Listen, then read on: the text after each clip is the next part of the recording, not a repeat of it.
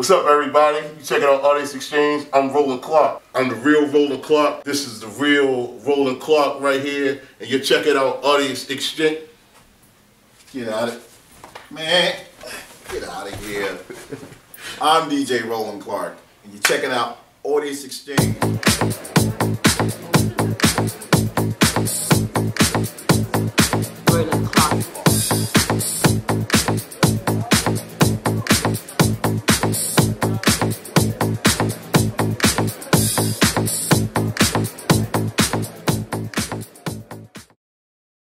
I'm a jokester. I like to make people laugh because I think in our industry a lot of people are a little tense.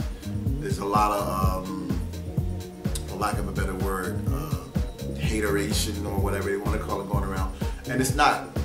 Music isn't supposed to be like that. Our industry is supposed to be, I love you, you love me. We have this kindred spirit thing going on. We all like the same thing. So if you do what I do, I automatically like you. You know, now if you turn out to be not a good person, then that's going to be my reason.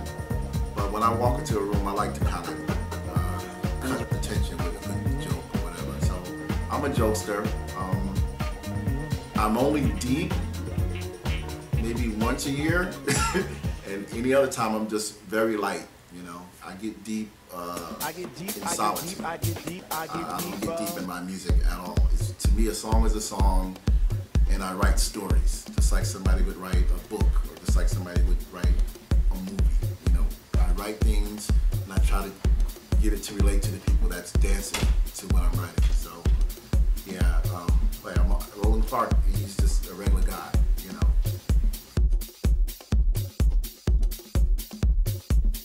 I got into the music industry, living at a recording studio, basically on the couch.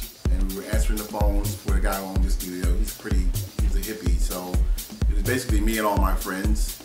And we would, you know, just get knowledge and what people were doing in the studio as far as production work by the clients that came in. Some of the clients that came in were just old school guys like the Whispers. We had the Levert come in. We had Ultramagnetic MCs, if you know who they are. This is just old school people.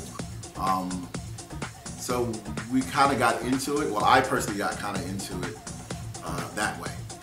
And then I met a few people who worked at record labels, and they asked me for songs, and I would write the songs and just kind of unknowingly give it to them. Hopefully they would like it or not. I actually didn't know you would get paid for things like that. So when I first started getting paid for doing something that just felt like it came natural, it felt pretty good. So I just said, well, this is it for me. Like, I could just sit here and write some words down and that's it.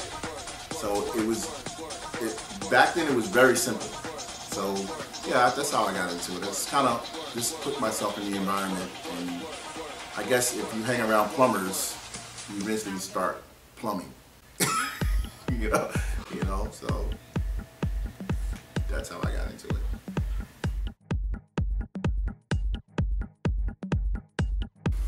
Tracy, that's a good question.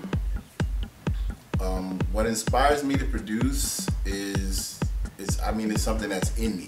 It was in me from the time I wrote my first song. So there's no one word that I can say about it. It's just something. It's a calling, just like I guess a preacher would have a calling to preach at a church. The person who I'm in most sync with, as far as producing, is my best friend Todd Terry. Only because we come from the same level of people. You know, he's a no BS type of guy. I'm a no BS type of guy, and we can sit there and talk about anything and everything but music. So I'm the most comfortable with him when it comes to producing, because he lets me have he just go do it. There's no, you have to do it this way, you have to do it that way. He trusts me to do what I do, and I trust him to do what he do, and it usually comes together.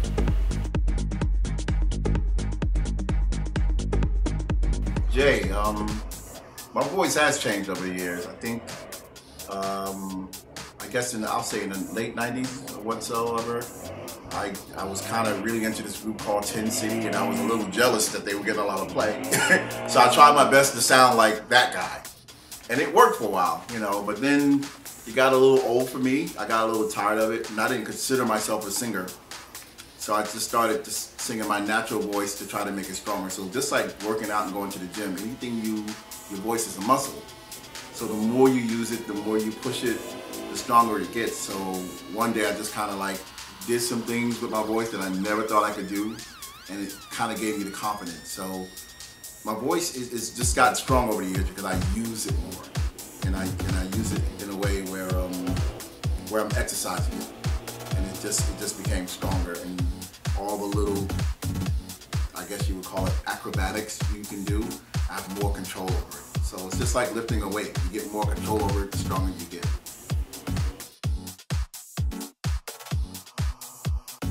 My DJ sound has changed over the years with the genres. Because I'm not a monolithic producer or writer, I like to write everything from Soulful House to Deep House to progressive and even tech. So I think the audience or the crowd, when they go to a club and they go to a party, they don't want to just hear that one genre banging at them all night. So now, as opposed to having that one genre banging all night, back like I used to, I start off probably with a little soulful, and I build it up into maybe like a little deep tech, and I end it with something big and hard. That's what she said. And it kind of brings the crowd on the journey with you, you know. And if they come along with you, then those are your fans. They love you. If they don't want to come, see you later. You know, you don't like me because that's who I am. So I try not to appease the crowd so much as to try to impress myself. If I impress myself, the people that like what I do are the people who like what I do.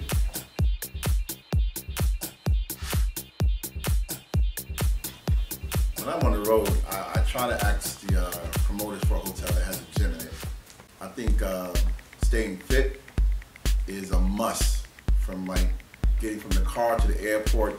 If you're running late for a plane, you got to be able to catch that flight. And there was a time when I couldn't, where I had to stop in the middle and I thought I was going to have a heart attack. So I think from that day forth, I made it a fact to stay fit and to stay in shape. So even if I have an extra hour in the country that I'm in, I try to like walk for as long as I can walk, just to burn off whatever terrible food I probably had, because we eat like pigs on the road, you know. And if you're a DJ, you know what I'm talking about. So it's definitely a must to stay fit, and that's it. You know, you gotta at least stay at the hotel that has a gym. Try your best to do that.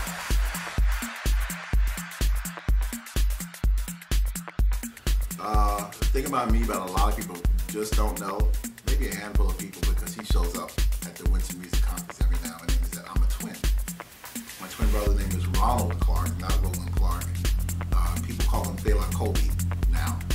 And if you see him, he looks like me.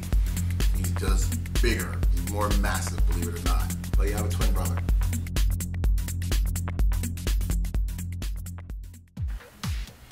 What do you think about a soulful house or a deep house person making a transformation? Would you still respect what he does in his soulful house, or would you not respect him because he expanded his world, or he expanded his genre into something else, but still, you know, stay grounded, to say, for lack of a better word? So what would you feel about somebody like that? You call him a traitor? Or, I mean, I don't know. You let me know. So that's just one of the things I kind of wanted to know. First of all, I want to thank everybody for supporting DJ Roland Clark. You can find me on Facebook. If you want to hit me up on Skype, you just say what's up, it's DJ Roland Clark. Or if you're on Twitter, it's @Roland Clark. I look forward to hearing from you guys very soon. Take care.